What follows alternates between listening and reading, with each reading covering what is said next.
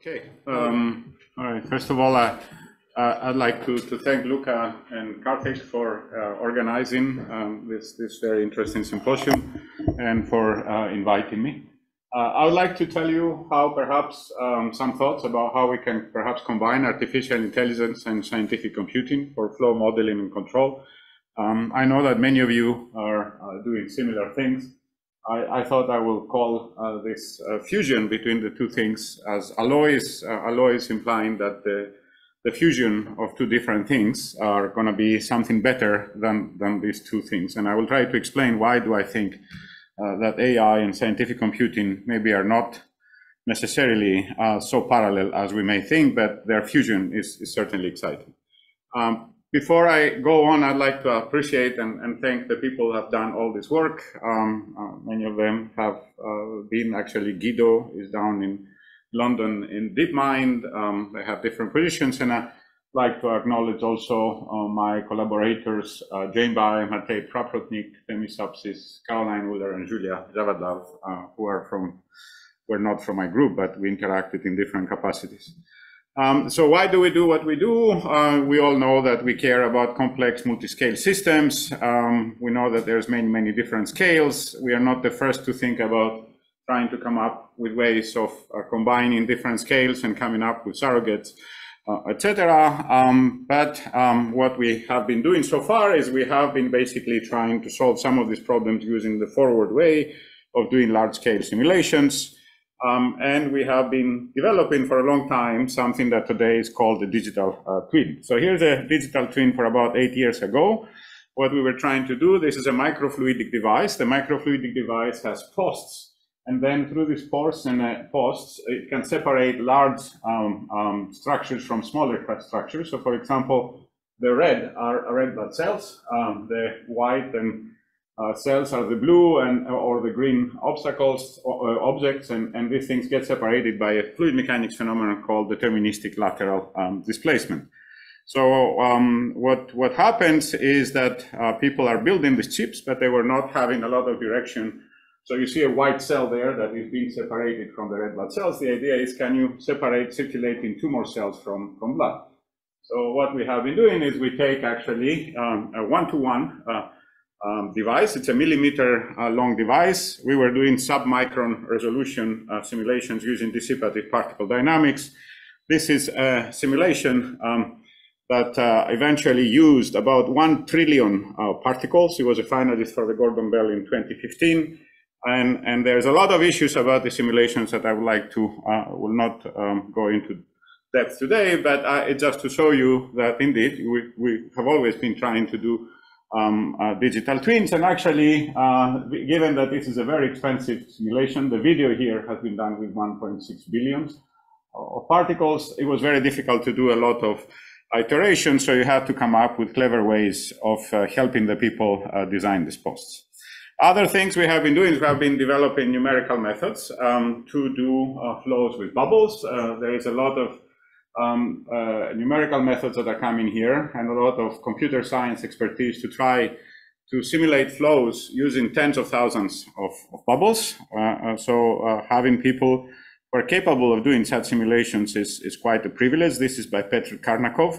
And Petro also has been doing simulations in microfluidic devices, developing something that people are calling microfluidic crystals. Now, another thing we have been doing with this capability is to help people develop membraneless electrolyzers. Usually when you have an electrolyzer and you try to separate the hydrogen and the oxygen, you put a membrane in between. This can be expensive. This can introduce a weight to the device. There's also ideas of using fluid mechanics simply by shaping the electrodes to separate the hydrogen and the oxygen. We were interacting with people in Lausanne. The original design was for manufacturing purposes, basically cubes.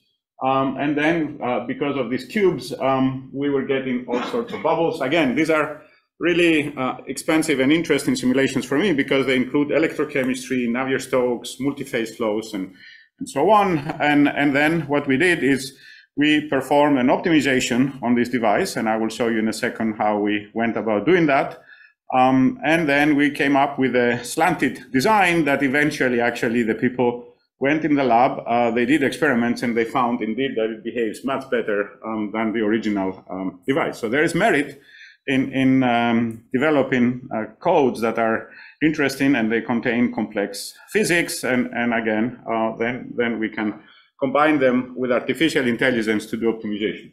So before we go into the world of neural nets, I'd like to tell you another world that perhaps some of us may have ventured into, and that's the world of optimization.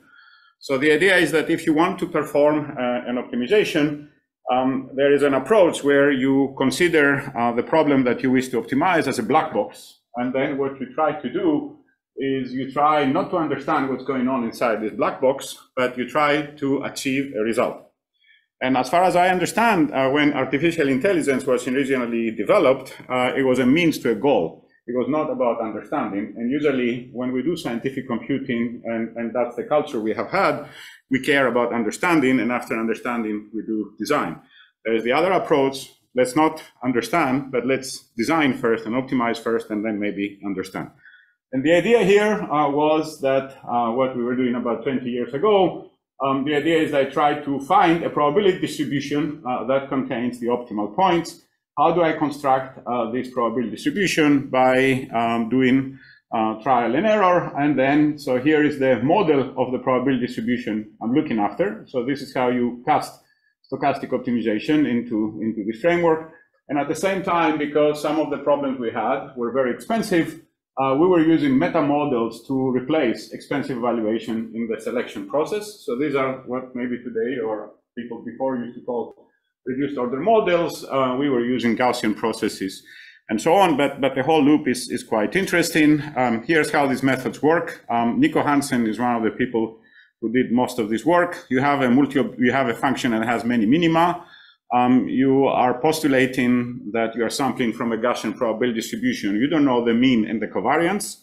And then what you do is you start and you evaluate in certain samples. You do the sampling. And then you sort and weigh according to the fitness of the samples. You recombine, and then now what you do is you try to create through this mean values a covariance matrix, and then what you're doing is you're updating your covariance matrix. Keep in mind this mean and the covariance, because we're going to return to that type of thinking. So this is about optimization. The key thing is the points that you're selecting in order to build the mean and the covariance are points that are improving your solution. So this is the covariance matrix adaptation technique, is able to find this minima. We have been using it for a long time, and again, trying to trying not to understand, but try to understand the optimal situation. We were very much interested to find out about optimization for survival. This is a zebra fish, and it's trying to eat actually a baby zebra fish, and you see that the baby zebra fish is escaping.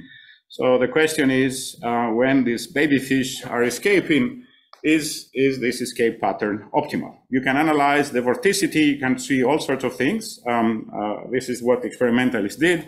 What we did is we put it as a reverse engineering problem. We actually found out that for small fish, where the Reynolds number is small, you actually do get this particular pattern. But the interesting thing was to use Lagrangian coherent structures and to put into the flow certain particles and to try to understand what's really happening. So what's really happening, there's a ball of fluid that is being ejected.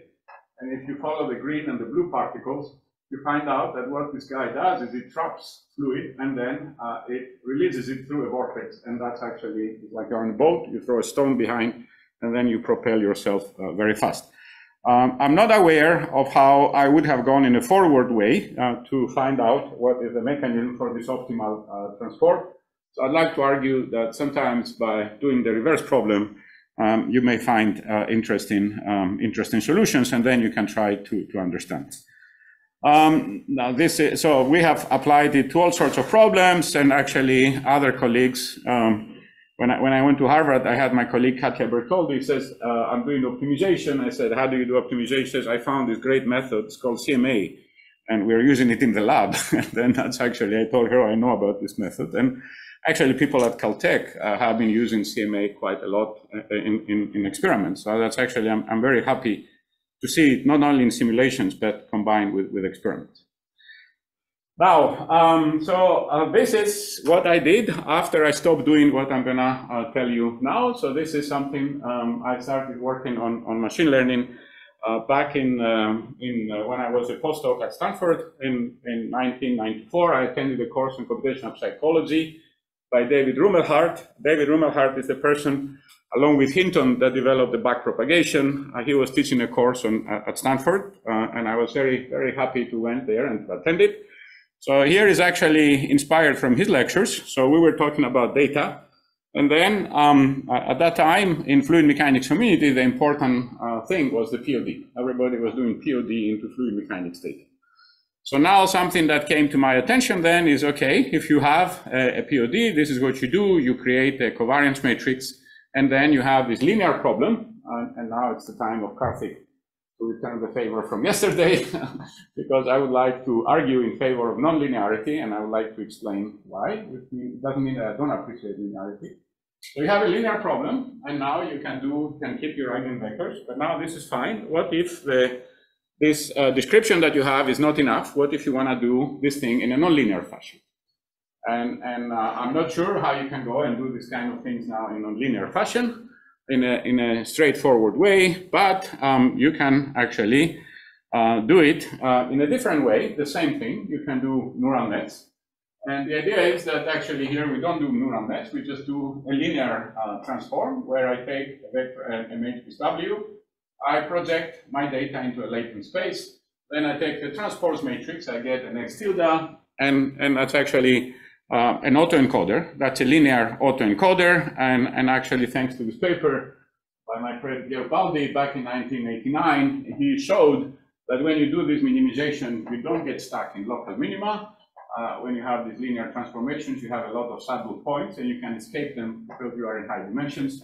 So these two things are producing you the same thing. So now the beauty of this, this is an architecture. I call this an architecture. I call this a mathematical formula. Now the nice thing about this architecture, it's flexible. It's modular, and it can actually accommodate non-linearities, because the same way that you have here linear weights, you can actually assume nonlinear functions, and these are basically the nonlinear autoencoders. So you can have the same code, and then by changing the way you transfer information between the different spaces, you have automatically a non-linearity. I applied this thing to reconstruction of turbulent flow. So these are some pieces of in a channel flow. I think there was a velocity field or a vorticity field colored by some kind of wall normal velocity. This was the original field. This is the reconstruction you would get with a certain number of modes through the POD, and this is by using the same number of weights, by using neural nets. And I would like to do some shameless advertising. Initially, when we were trying to improve these neural nets, we used 2 layers, and with 2 layers we could not go very far. So we started adding layers, and I think some of the, if not the first deep neural network for fluid mechanics was done there in this work by accident. There was one more thing which was useful here, and I think it relates to some of the other things that I think Beverly and Karthik and others talked about yesterday. And the other thing we did back then is we wanted to reconstruct the flow above the wall by using information only on the wall. And what I can tell you is by using only shear and pressure on the wall, this was the information we had on the wall, our neural net was not able to do it. We were not able to construct it. But then, if you know this, if you do a Taylor series expansion, and you know the shear at the wall, and you know this, the derivative of the vorticity is actually nothing but the derivative in the other direction of the pressure. If you help the neural, if you help the system with things that you know, a linear and a second order term, and then you give to the neural net the rest of the stuff, then you were able actually to get some really good reconstruction on the mean of the flow above the wall. So this argue about not discarding all the fluid mechanics that we know and hope that neural nets will solve everything, but to try to combine the two. So this perhaps one could think of combining, for example, resolving plus neural nets or RL or whatever else you want, or your linear models with neural nets. I think it's not a reality.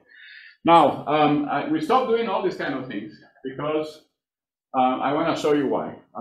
So I started working on these things and I could not, it took me 3 years to publish this paper I showed you. I could not publish any of this stuff. I was a postdoc looking for a job. And actually, it was very nice that CTR accommodated this, review, which is applications of machine learning algorithm to flow modeling and optimization.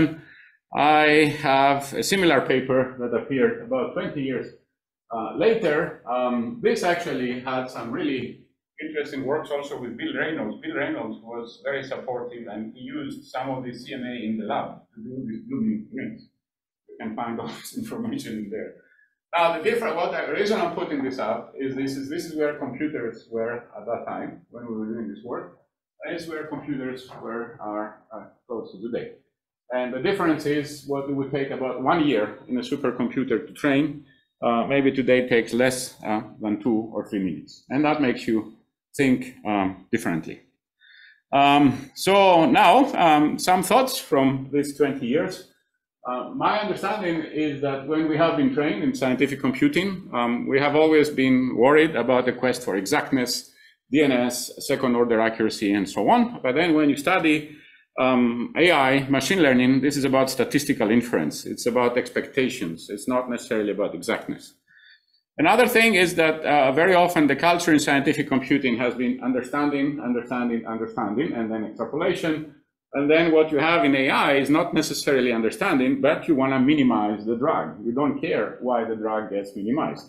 And the other thing which I think is different, in the case of scientific computing, we do a lot of numerical methods. We do a lot of mathematics. Now AI does a lot of learning architectures, which is a very interesting way, a modular way to think. And I will show you some examples of that. I would like to argue that it should not be an or, but it should be an and in all these different things, but appreciating that these things are different. They're not necessarily compatible. And I will show you some difficulties with that. So I will show you what I call alloys. So I will show you 3 things. One is called learning the effective dynamics for multi-scale modeling. The second one is called ODIL, optimizing the discrete loss. And I would like to show you how actually by doing things that we know how to do for many, many decades, we can outperform the famous pins by orders of magnitude. And I would like to conclude with scientific multi-agent reinforcement learning for doing closures. Please do interrupt me, challenge me, complain, or disagree with me at any time. I would really love to have that. I have given this talk many times. I would be really happy if there is some pushback or objections or anything from you. I just want to say that I don't disagree with the requirement for non-linear. What? Oh, okay. Yeah, because I didn't mean to say that you disagree, but yeah. Because I should use it adaptively, right? In time, it becomes non-linear. Okay. So yeah, without non-linearity, there is just no way we can get any of the things. Unless you find a really clever space where things are linear, if you pick the right quantities of interest. No, it's but even then, I think my experience in fluid mechanics is that without some correction for non-linearity, yeah, at least the problems I have tried, I have failed. I just want to say that. So what is this led? I think I don't need to say much because I think Luca did this stuff already. So he told you how we can use data and neural nets to predict. So my test bed has been actually the Kuramoto-Shivasinski. There's a parameter in the Kuramoto-Shivasinski, and this is a parameter that determines the chaoticity of the system. So what instead of using an experiment, I'm using data from a numerical simulation of Kuramoto-Shivasinski, and I would like to show you how using data from simulations that they have increased complexity actually challenges machine learning methods. So initially, we were thinking of using high-dimensional data. I do a simulation, and then I take chunks of this data in high dimensions. We very soon found that at least for the LSTMs we were using, this was not a good thing. So we went back and we did this encoders. This time we started with PCA.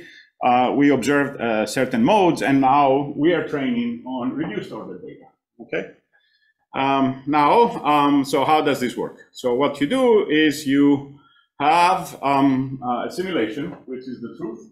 You do a coarse graining of the simulation through SVD. You collect some data here, and then you feed this data into something called long short-term memory networks. It could be, we have tried also echo state networks, reservoir nets, all sorts of things. And then that's how this thing is propagating. It keeps predicting and doing all sorts of things like that. So how good is this? Well, you can, after you have trained it, it seems to be capturing the flow. Actually, surprisingly, it goes up to time 1, up to time 2, up to time 3, and up to time 4, and up to time 5, you still starts to fail. And now there's two ways to look at this, either with a glass is half full, in which you say, look, up to a certain time, you have been able to predict, or with a glass half empty, where you say, well, this thing is hopeless because eventually it's going to depart from what the real system dynamics are doing. And in fact, actually, when you look at training, as you increase the chaoticity of the system, what a lot of people are doing, I'm sorry to be critical, very often people will demonstrate solutions in Koumoutsakos-Sivacinski with L tilde of 8. And L tilde of 8, you can keep the solution for quite some time because it's not such a chaotic system. But if you go to L tilde of 10, at least our stuff fails completely.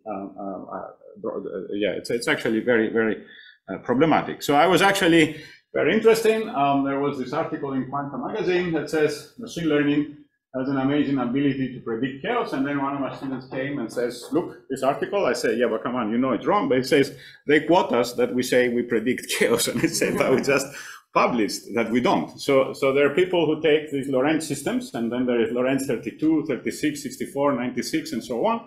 And some of them are quite peaceful. You can call them chaotic, but again, you cannot really predict chaos, and it does not. And maybe let's leave some room for hope. Now, are we dead? Now, as I said, the glass is half full and half empty. So what if we use the half full glass? Okay. So can you combine ROMs and large scale simulations? This idea, I'd like to credit Yannis Kevrekidis for that with the equation free method. And there's of course other people like Kumano Wadi, also he came with the flavor idea, and Wainani came with HMM. There are similar ideas. I'd like to keep this equation free framework. That's the first time I saw that from Yannis. What's the idea? The idea is that you have a microscale model, let's say your full-blown simulation. And what Yannis proposes is you have some interpolation where you go into this average field, and then you use these points here and you do some kind of a projection. And then after you start failing, you go back out into the full system. There are lots of great papers by Yannis. I found this problem lacking in two ways, or having problems in two ways. I have been thinking, how can I use this method for 20 years? And it just occurred to me a couple of years ago, how can perhaps extend it? There's one thing, which is I think the big thing, is how do you go from less to more? What is this operator mu versus the operator capital M? And I think in some of the papers of Yannis, you could not find a direct correspondence between the two. And the other thing is that these projections, where you take 2 points and you do Euler or Runge-Kutta, I was not very satisfying. So it was actually in front of my eyes how perhaps you could have done that, because we were doing autoencoders since a long, long time. So the idea that we proposed is to learn the effective dynamics by using some machine learning tools. So there's two machine learning tools we deploy. One is that, as I just showed you, if you take a microscale simulation, that's what you did with the Koumoutsakos-Sivacinski. Here I'm having an encoder. I could have had a PCA. I go to RNNs. And then now here I'm doing RNNs to integrate. I'm using memory because I think memory incorporates some of the delays that you lose when you do this coarse graining. And then whenever I find that I need to go out or I start to fail, and you can ask me when is this happening, I can tell you. Then we're having a decoder that brings us back to the microdynamics, and we go back and forth. So this was published about a year ago. How good is it? I hope the idea is quite clear. We have a compression mechanism. We have an advancement in the compressed space, and then we have a decompression mechanism, and then we interplay between the two. So of course, the big thing is how much time do you spend in one versus the other? Otherwise, it's not really worth it, the extra cost. So let's go to Koumoutsakos-Iwasinski. An interesting thing is that people talked about PCA and autoencoders. I think, Luca, you mentioned that. What we found, actually, it was interesting when we did the mean square error of the reconstruction. We found that the autoencoders were saturating after a dimension of about 8. And then there's a theoretical paper that says that the effective dynamics of the Koumoutsakos-Iwasinski lie indeed on an 8-dimensional manifold. So the way you compress is important. So the PCA is not able to capture this number 8, but these autoencoders were able to find that. And we used 2 different ones. And now here's the result now. How with this process. And actually, what I'm showing you is I'm showing you results where we never went back out. We stayed only in the latent space. So here is the LED, the latent space, and here is what you get if you want to compare with the full decomposition. In principle, when we do this, we do it only at the end, only at one slice. But here we have been doing this continuously in order to compare. And now, if you see here, you don't see that these two things are not giving you exactly the same thing. But on the other hand, this is where I argue that it's not exactness you should be seeking, but some kind of statistical metrics. If you look at the phase space, you see the phase space that is covered by the LED is given by this descriptor over there, and then the reference is this one. So it's relatively good, but at the same time, the speed up when you do that is about 2 orders of magnitude. At the same time, what I'm not very happy is the normalized root mean square error. As I said, this ratio is the critical error. This is where you stay completely on the latent space, but you see the error is not really going down very much. So it's again a result that yeah, you can decide how good it is. Now we went to Reynolds number of 100. The flow past the cylinder. Everybody's doing this Reynolds number. We had to do it as well. And then we compressed the data down to 2 points in the latent space of 2. And so we actually got some really interesting results. We got results where now actually the root mean square error was actually dropping as you reduce this ratio. And the interesting thing is that we're even to capture the drag coefficient within about 4% by staying only in the latent space dynamics. So it seems that with just 2 degrees of freedom, you can do the Reynolds number of 100. And now, usually, machine learning talks usually shows if we have done that, we can do turbulence. My question is, what about Reynolds number of 1,000? So we asked this question to ourselves, and this is the results that we get, and the results are not so good. So we're not able to really, to my taste, get really the error to go down very much. We get a drag coefficient, which is about 15–20%, which is not very satisfying. The root mean square error doesn't go down very much. This is the reference, and this is the prediction. Visually, they look okay. But the interesting thing was to look at the error. Now, the interesting thing was to look at the error, and then what we found, actually, is that we make the largest error near the vicinity of the cylinder. And this absolutely makes sense, because this is where vorticity gets produced. So my argument is you cannot just take a machine learning person and tell him or her to solve this problem, but you have to inform them about the fluid mechanics. And here, what we need to do, and what we are doing now, and we're getting better results, is we are having autoencoders that are giving more emphasis onto this data next to the cylinder, and indeed, we get better results. And there is all sorts of papers that we are building around this framework. We have done it also in molecular simulations. We're trying to do, if we can do folding of proteins with this type of things.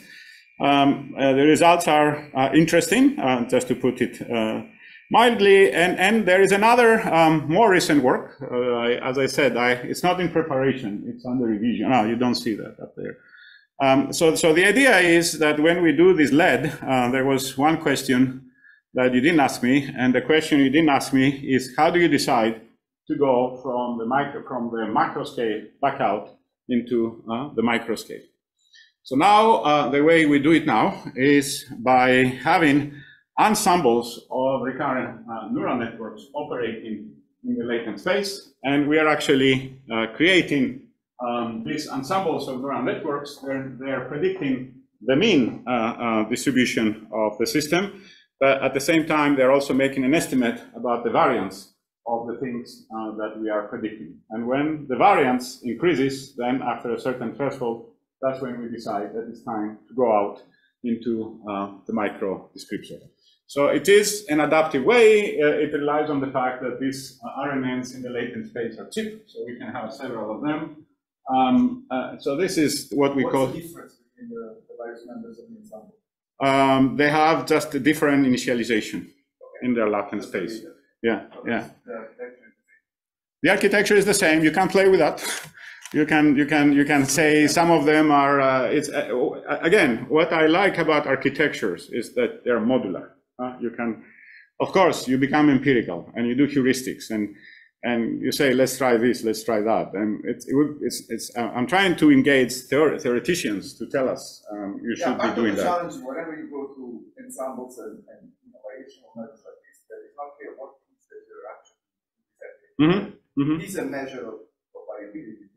Yeah. What data, the architecture, of the learning process. Absolutely. It's also combined. So what we do here is actually we have two neural networks. The recurrent neural nets are tracking two things. One of them is the mean of the distribution. So it's basically kind of a Gaussian process that we're learning. One of the neural nets is learning the mean, and the other neural network is learning the covariance of the distribution. So you can have several pairs of this, and then you start to play, and you try to see when do they start to disagree with each other. The key idea is disagreement. There is other ways of doing inference in the latent space. You can think perhaps you have some data, and then you can do some Bayesian inference. There's something else called conformal inference, which is very interesting from your colleague, Candace. So there's lots of interesting ideas, but this is our first try, if you like. So now yeah, please. The ways of the different recurrent neural networks are the same. It's just when they start this prediction that it's slightly different. Yes. Okay. Yes. So now here's an example of a trivial system, or here's the van der Pol oscillator. You have a parameter mu here. You can play with this parameter. And now you can see ADA-LED at work. So you see the micro is evolving, and then the macro fades. They diverge, so we don't use it. So you will see that you stay blue on the different cycles. And I'm sorry, it's such a video, it's just to show you the pain. Now we start to do things faster and faster, but then you start to see that the red things, which are the ensembles of the RNNs, they start slowly to agree. And then you start to see that we have a measure of our error and a measure of our uncertainty. So eventually, this thing is actually able to propagate for quite some time. As you see, we're using macro only to capture almost the full part of this cycle. So this is the idea of ADA-LED. There is a similar thing. Yes. You also are very concerned about the transients or parameter changes. If I have parameter of the what? No, like, let's first consider transient property. Transients have to be accounted for. How would you approach it? I don't know. I would probably lose it. I would lose it the way they are. No. It's a very important point. Another thing we did, just to show you maybe if these transients are interesting, it's plain at the moment. We have a cylinder in a Reynolds number, and now actually to your transients, now we're going to change all of a sudden the Reynolds number. Yeah, that was the second part of my question. Yeah, so now you will see that, okay, we have gone down and we have captured it. And now we're going to give a kick to the system. And actually, just to let you know that we can do higher Reynolds numbers now with these autoencoders. But now you will see at some point we're going to kick the system to a higher Reynolds number, and the thing is going to fail, it's going to lose it. So now it has learned, it's doing relatively well over there. MSE keeps going down. And now, come on, where is the kick? I hope I have the right video. What happened now? Somehow it's going ahead, but where is it? The Reynolds number should go up at some point. The reason why I asked about it will go, yeah, there. Now the Reynolds number gives to 5, and then you see you fail again. But now you have trained, you have some information from the lower Reynolds number. So what happens? I see in my screen it's showing. So it's going to catch up. In my screen, I have moved up to, oh, here. Yeah, there. You see, my error goes up, but it has learned something from the lower Reynolds number. So it's actually going to go down again. So we play with this thing. It's a new framework that we are exploring. And again, same also if you have, this ADALED is a framework. If you have, you can replace my RNNs with a linear model or with anything you like. It's the principle of alternating that is the interesting thing. It's you will see it's going down. The other thing that the green, it's actually the fraction of macro steps. So you see how much of it, and the macro steps are having a factor about 1,000 compared to the micro steps in the integration. But you see how this thing is behaving. I asked the question because if you're interested in going to that factor, just a Hankel DMD with your approach will work. Hankel do what? There's a Hankel DMD, just time delays with linear expansions can actually get to where you want. You can maybe use that on top of what you're doing. Happy to interact. Yeah. Happy to yeah. So and here, so here's just out of provocation. This is the amount of money. This is a bet, and this is at the same time this is a bet of amount of these thousands of dollars that machine learning will not be able to do these simulations. And this is an impulsively started flow around the cylinder at these Reynolds numbers. It's 2D, but you can see at this 100,000 Reynolds number. This has been done with wavelet adapted grids, and I will show you this layer here. I have about 1,000 points that are crossed here. It's been using billions of computational elements. It appeared in JFM, and my claim is I cannot see how machine learning will ever cut something like that. And if anybody wants to take the bet, it has to be now, not later. and just to show you what I find, actually, just to be a little bit critical, this is people who know how to write these codes and to learn these numerical methods and all that, they're becoming scarce. It's very difficult to find a person who knows good numerics and all these stabilities, etc., and to write code like that. You can find a lot of people who do machine learning, but I'm very concerned that this art cannot be lost. And that's enough. And I don't know what to say about that. So now a second thing, I'm going to talk about learning without neural networks. There was some criticism about neural networks. Yesterday by Karthik, I share your opinion that neural networks are problematic in many ways. So now there has been this work that was revitalized very recently. I was neural nets for solving PDEs. So what's the idea? The idea is that you have an equation and boundary conditions. You're collecting points x in space and time. Let's say this is a 1D ODE. You collect these collocation points. You interpolate with a neural network, and you get a solution, which is a nonlinear solution to the neural net. And then how do you train the neural net? Well, you train the neural net by doing the minimization of the equation. And the nice thing here is that you can add penalty terms for your boundary conditions.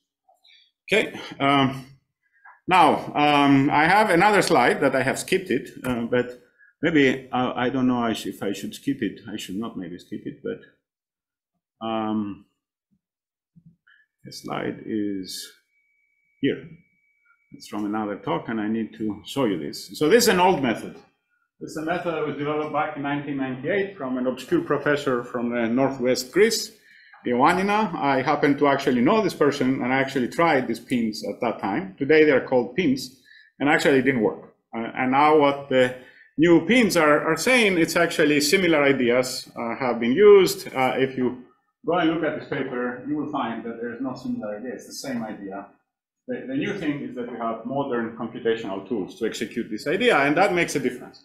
Because as I showed you, back when we were doing these ideas in 1999, it will take us a year to train anything. Now it takes minutes. So that is, in my opinion, what makes the difference. Now the question is this better? So what I like actually about this idea is not necessarily the original thing, but I think this is something that actually came from George. And the idea, I think, is that what if I have data the same way that I do boundary conditions? I can actually put as a penalty term the data, or I can put some kind of another functional as a penalty term. Of course, there are questions about how well posed is the problem, and so on. Do you get minima? Is it everything correct? I totally share the things, but nevertheless, it's a way of thinking how do you get experimental data to be combined with in this framework, and the question that I have to you is, have you seen this before? This data. You have these people doing things like that. Okay. Nevertheless, that's pins. That's what people are doing now, and so I would like to argue that there is a better way to do this, and it's something that also is an old way. Now you take the equation, and then what you usually do in forward solvers, you take the equation and you discretize it, and then you have to solve a forward problem. And in the case that you have a linear operation, you have a matrix, a linear system that you have to solve. So now, what if you go crazy and you do what pins do? Instead of solving for the forward problem, you write the problem as a minimization of that, and then you add whatever constraints that you have. And again, have you seen this thing before? Yes? Yes or no? So people, I try to publish this paper, and people tell me, oh, look at this book, it's in there. I look at this book, it's not in there. But I think people have done this. But obviously, when you do this, you pay an arm and a leg because you're much more expensive than the forward problem. But now you're doing the same thing that pins do, except that you have an additional thing that you can do data. And you have one more thing over pins, that you are consistent. You have done a consistent discretization. When you do pins, you have a global interpolator that interpolates all to all. You have a convection problem, and all of a sudden, you're solving it with a discretization that would correspond to an elliptic problem. So it's no wonder that this thing can be suffering from that. So instead of doing this, what if you do this? And by the way, it will take you 2 lines of code if you have any forward solver to apply this method. So now, so how do we compare the two? So here's the comparison of the two. If you do this optimizing of a discrete loss, you're solving on the discrete field, and then you are adding whatever boundary conditions and whatever data point you have, and you do this minimization. An additional thing, which I will keep hammering, is that here now you can use Newton's methods. You can formulate Hessians because you have actually locality. You cannot do second-order methods with neural networks. I mean, there is some work on that, but usually people do first-order methods. Now, how good they work? Well, how good they work is like that. Pins with 700 parameters, you solve for this wave equation, and you get it. If you do the Odile, you get it also. And if you do the reference, which is the forward problem, you get the same answer. Now, the difference is that for the pins, depending on your initialization, you get different types of errors, but on the mean, you get a good error. The difference is the execution time, and that is that pins about 5 orders of magnitude, 5 orders of magnitude, 100,000 times more expensive than Odile. And that's my case. That why people do pins is a mystery to me. There is an argument that pins are better in high-dimensional spaces. I would like to see that. Actually, that could be a place where they can be winning because these grids are failing after a while in high dimensions. But just to show you that this Odile, we can do, if you give me the initial and the final point here, and you tell me solve this equation, I can infer this operator here, K of U, that it is inferred here with Odile. I can do other things, infer the conductivity in the heat equation by getting some data if you give me some data in a domain, then if you tell me also what is the equation I'm solving, I can infer, and you have some unknowns, I can infer this type of unknowns. And something that perhaps may be appealing to experimentalists is if you're giving me some points in the domain, and you tell me there is a flow around an obstacle, but you don't know what is the obstacle, I can formulate it very easily by using a penalization method and having as an unknown the shape of the obstacle. And so we get flow past the sphere, and then if you give me that many data, I will guess that this is the body. If you give me more data, I start to converge to a sphere. If you give me a half sphere, here my algorithm actually thought that it's some kind of an ellipsoid, but as I get more points, I start to get a half sphere. Yes? So yeah, depends on the reference and cross-reference problems that we show. The ODIL also has the same discretization as the reference. Yes. And if you change that, I will pull the try out. maybe also learning notation to use it. Yeah, no, I can tell you that I am fighting with reviewers for 2 years, but they tell me two things. One is I don't use the pins correctly, and I have taken the code from that they have, and we have written code that outperforms their code by a factor of 10. I have implemented every metaparameter the reviewers tell me to implement, and they still tell me I'm doing something wrong with the pins. I ask them, please run the code yourself. It's really frustrating. It's like you're hitting a wall. But I want to hit this wall because I think it's important. It's 5, 6 orders of magnitude better. I mean, it's a different method. So we have a multi-resolution version of that also, which is, I think, exciting. This is actually, it's really weird. It depends where you send it also. But anyway, so this is coming out where you have you can have multiple grids, by the way, which is kind of hinting in the direction that you're painting, Karthik, and I would. So here is comparison of the 2D steady state Navier-Stokes equations. It shows you the driven cavity problem, and then these are the epochs that we spent on the minimization, and then we have the original ODIL, which is operating with one grid. And now when we start to do multiple grids, we start to get better and better. So it's an interesting framework to do inverse problems, in my opinion. Any questions? You can do also, you can also do automatic differentiation with it. So this is coming up. This one, which was the first paper, 2 years that we tried to get it published. Anyway, any questions? Last part. Do I have time? 10 minutes. I'll tell you the idea because I think you've seen me talking about this reinforcement learning. So I'd like to show you the video I like by reinforcement learning. And so that you know about Pavlov's dog and so on. There is also what is learning. Learning in psychology is behavioral changes due to experience. Reinforcement learning is that you have a particular pattern that you reinforce. That's the thing. So you try to use a stimulus, but the particular action pattern is rewarded. And so this work actually it has a lot of history in psychology, and some of the first works actually were done at Harvard by a guy called Burrus Skinner. Do people know Burrus Skinner? No. Have you seen the video with the pigeons? You have seen the video with the pigeons. I will show you the video with the pigeons. So here's Burrus Skinner. The two pigeons are at either end of a small ping pong table. One pigeon pecks the ball as it comes toward him and knocks it toward the other pigeon. Other pigeon pecks the ball back across the table. If it goes past one pigeon, the other pigeon can eat, and if it goes the other way, the other pigeon eats. So there's it's a real game. The pigeon is reinforced for a cross-court shot, if that is what so he trained the pigeons to play ping pong, and pigeons are clever animals. So this research was financed by DARPA at the time. Can you imagine for what? You know the story?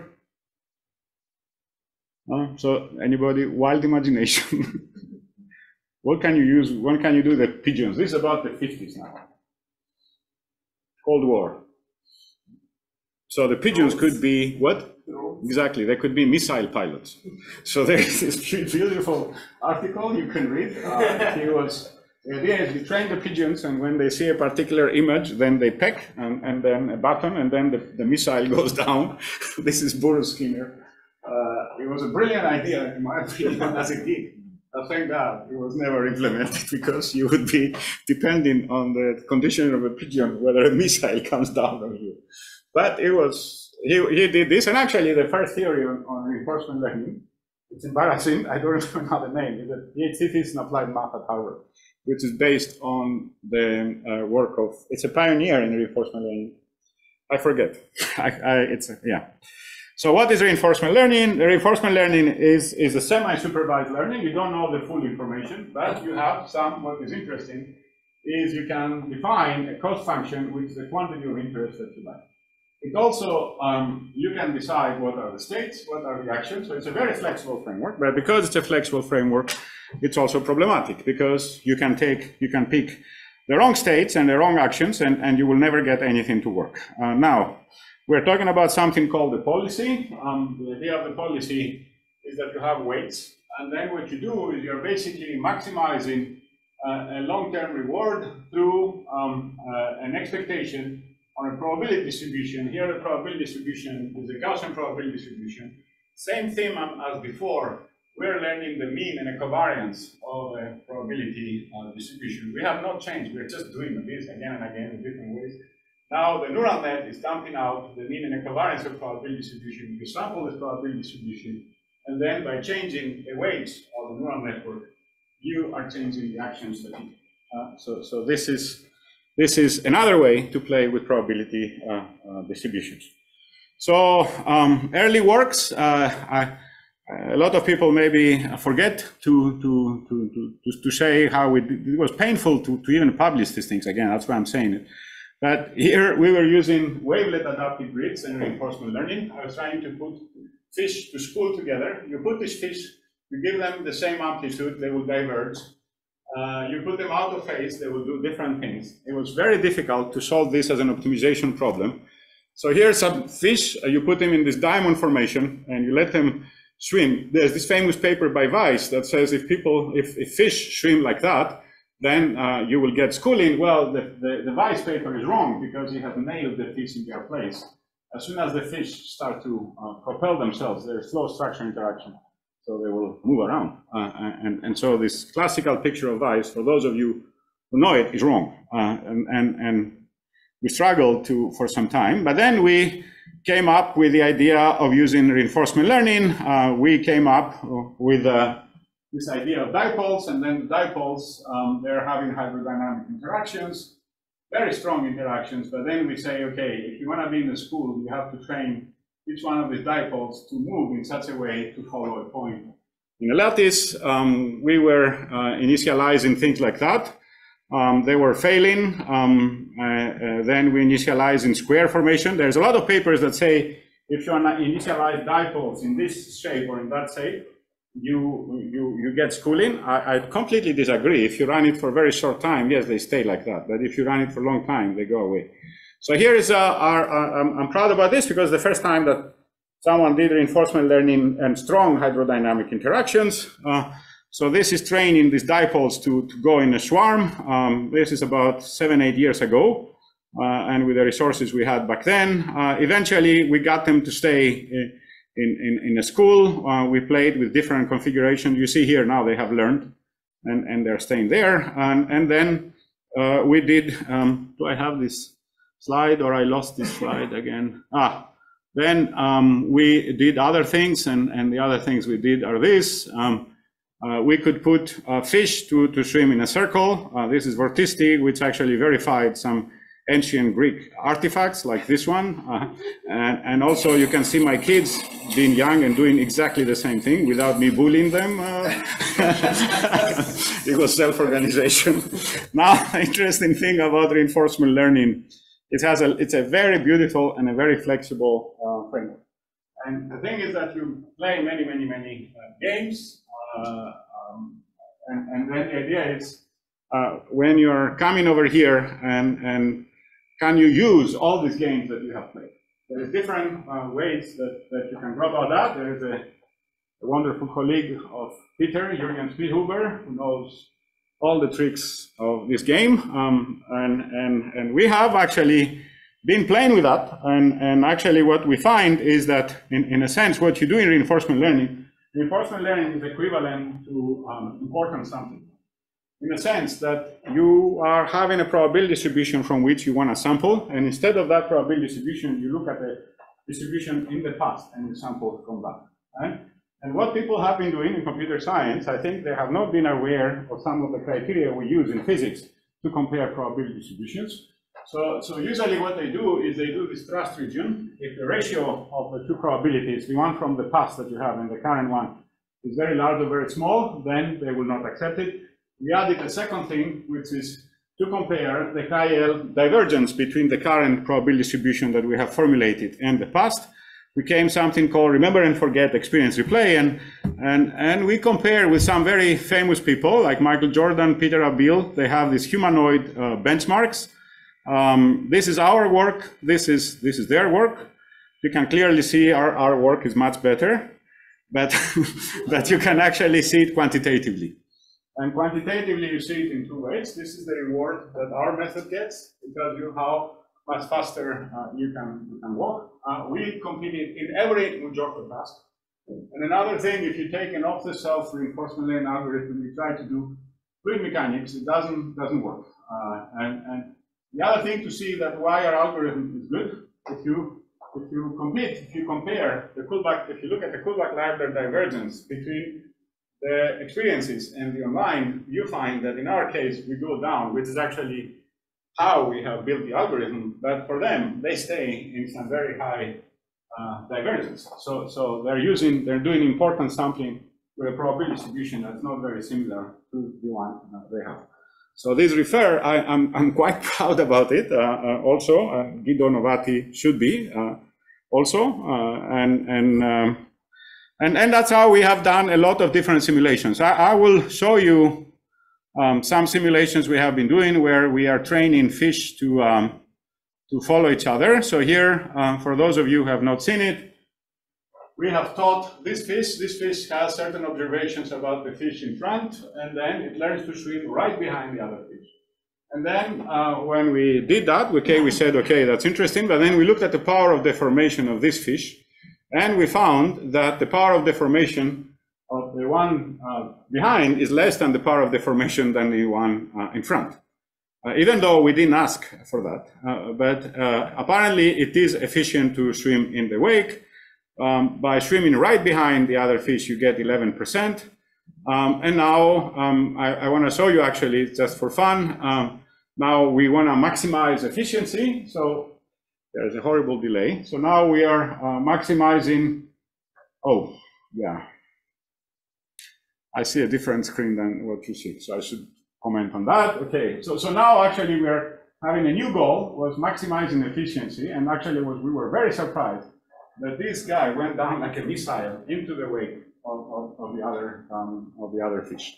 And then what does this fish sense?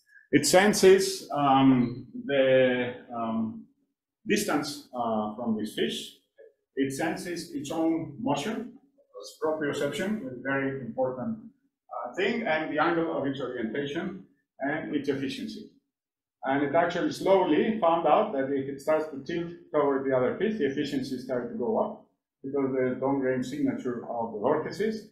And then once it learned that, it went down like a thing into the wind. So and all this is automatic. I do not know how to do this. That's to the credit of learning that I discovered. No. I start from a new reward, but I don't do transfer learning. I can comment on transfer learning. You have to take my words. If this is Reynolds number of about 2000. If I increase the Reynolds number to 3000, it works. 3500, barely. Reynolds number 5000 doesn't work. Transfer learning for this. I have to retrain. But I can retrain faster by starting with the original. but the blind transfer learning doesn't work. Now just to go fast, I want to go to the last thing. We can do also this thing with 3 dimensions. So these are really interesting simulations with vortex dynamics are beautiful. I would not have been able to discover all these things without reinforcement learning. And we are doing a heroic simulation that we're trying to do something very big. This is 300 fish, resolved with adaptive mesh refinement. There's no learning, but they're interacting with each other. They're using some big supercomputers, and we want to see what are the collective hydrodynamics or something like that. It's just a pie in the sky type of simulation. We also train things in other domains. So this is going back to blood. This is an artificial bacterial flagella. I was telling you last night in dinner. And if you let this guy go, usually the red blood cells will push it out.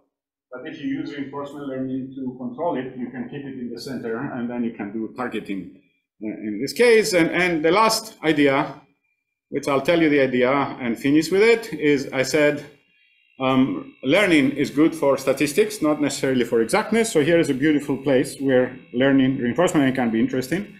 And this is the place where you're doing closures. Okay, so you all know what closures are. So the idea is, can I create closures for using the mean value quantities?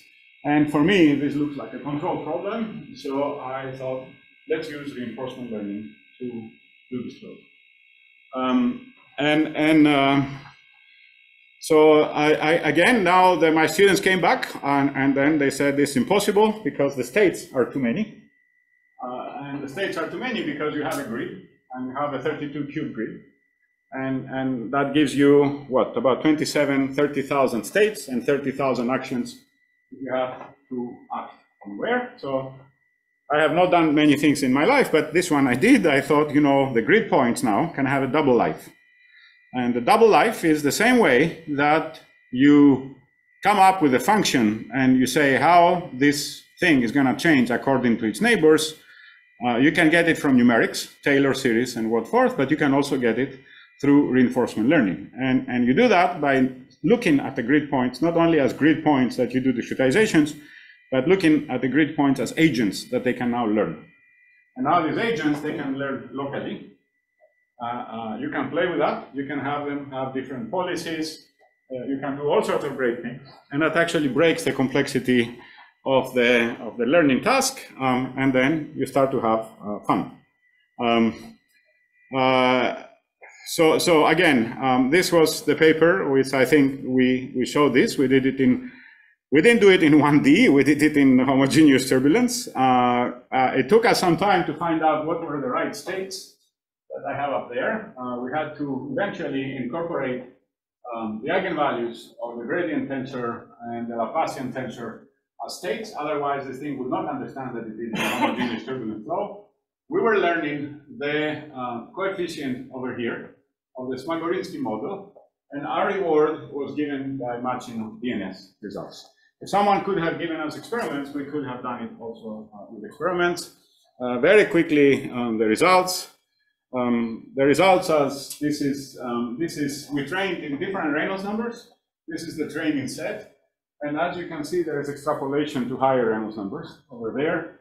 The black line is the DNS, and look at the blue line. So the blue line is what this multi-agent reinforcement learning came up, and then there is one more line that is interesting, and that is if you train in only one Reynolds number, the 111, can you extrapolate and downpolate, if you like?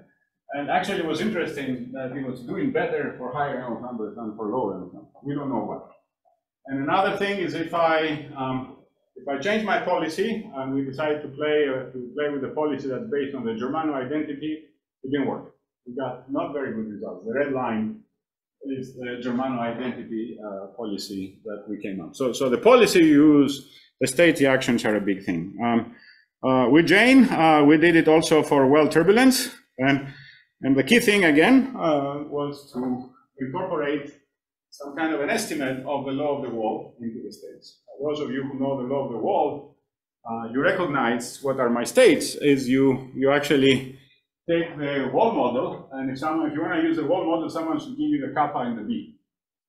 nobody gives us, we don't ask for the kappa and the b. It took us some time to tell to the reviewers, we don't need the kappa and the b, but if you take the derivative of this, you get an expression for the kappa, and then if you have the kappa, you can get an expression for the b. And that's actually what we do. And now by doing that, we got some really interesting results. With Jane, we trained up to this. This is if you use a state, the velocity field, then this thing was not able to generalize. But here we trained up to r tau 10 to the 4. This is a blow up of the error up there. You see that you go up to 10 to the 6, and you are staying down to 4%. And to me, this is a really nice result. And then one more thing is we took now transfer learning for you. We learned in the channel, and we applied it to a turbulent boundary layer. Okay, it's not very different, but still. And this seems to be amazing somehow. So I think it's a powerful way. I'd like to close by saying some thoughts on machine learning. I think all these things about neural nets and so on, and autoencoders, is about association. And this is from a book by Judea Pearl, The Book of Why. So this idea that you associate things is where machine learning, I think, is at the moment. There's the idea of interventions, as Judea calls it, that you're playing with the flow. And I really like this idea, because you intervene, you do something, and then you see what happens. And reinforcement learning belongs in this category, because you actively do something to the flow and you learn at the same time. So I think that's where we are. We go from here to there. And according to Judea, and he argues beautifully in his book, I recommend this book, he thinks that machine learning will never go there, where humans are. It's about counterfactuals, imagination, retrospection, and understanding. And that's actually the things that perhaps we should be teaching our people, not necessarily only these things down there. That's all for me. Thank you. And thank you for going extra time for me.